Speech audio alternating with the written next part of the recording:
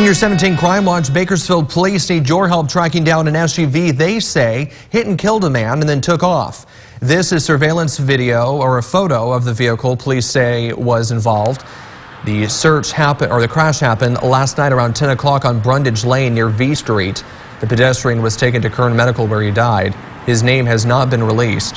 Police say they are looking for a white Dodge SUV, possibly a Journey, with front end damage.